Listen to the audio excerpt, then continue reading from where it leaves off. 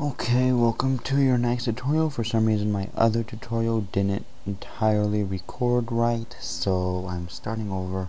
In this tutorial we'll be making a pause screen, and I just want to go through this fast because I really don't want to do this again. Notice I made a pause screen.png. Use this PNG is because this is kind of a complex pause splash, so it's a PNG. First thing I need to show you is menu. Right click refractor, rename, and rename it to menu. Main menu. Okay, one more thing I also want to do, take this refractor, move, and just type in menu and it'll move it. Notice if you run it you still don't get errors, or maybe you do. As I said, I already done this tutorial and then it didn't record right, so I have to do it again. And then you see H still move correctly right. Okay, really quickly, let's just make a static boolean pause equals false.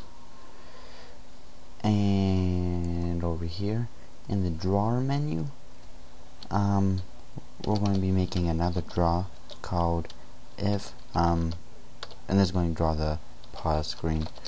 If pause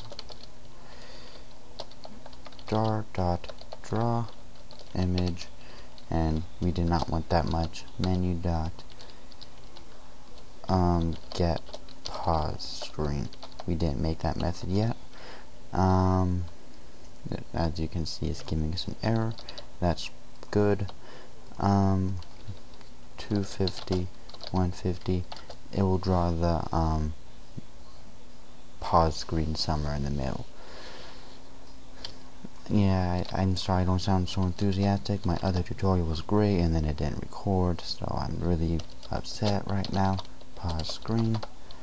And then just copy this, paste there. Pause, right? Pause image, pause image,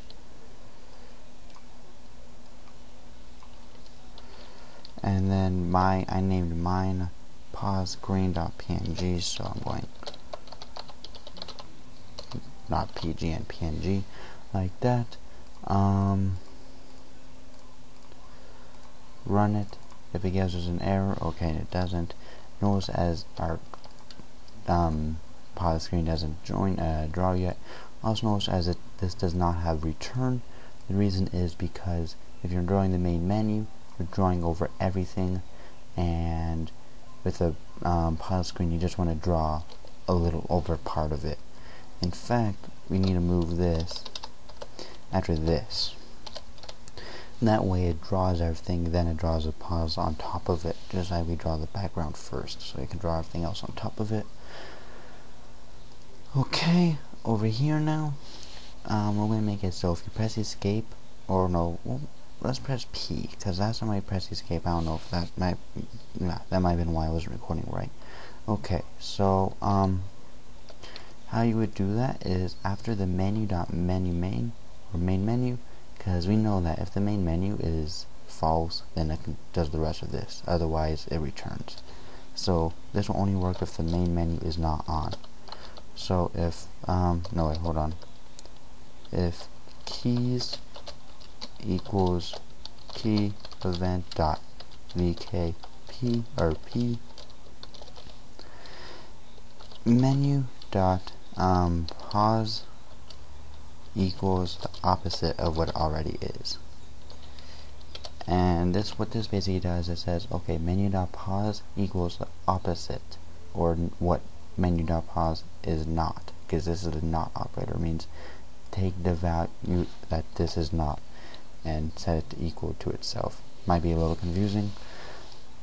Let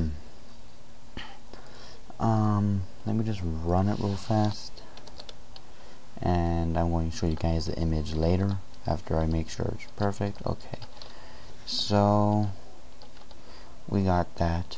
Okay, one more thing we have to do in the input key events, you have to return, because if you don't, you'll still be able to walk and stuff while it's paused, because that makes sense.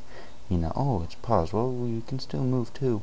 So the whole reason why we return to this is so that you can't update your player. One more thing we have to do, and I know I'm rushing this, just do menu dot pause.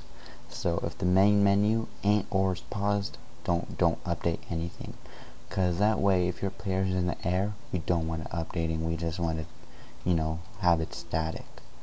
For instance, if you run it, press H, move, and now for the awesome pause menu I made for you guys, press P. I can't move, I'm pressing my keys as much as I want, but it's paused. And as you can see, there's mushrooms, and I don't know why I picked those. Okay, and that was your tutorial on how to make a pause menu. Next tutorial we'll be learning about how to jump, and until then, see you later.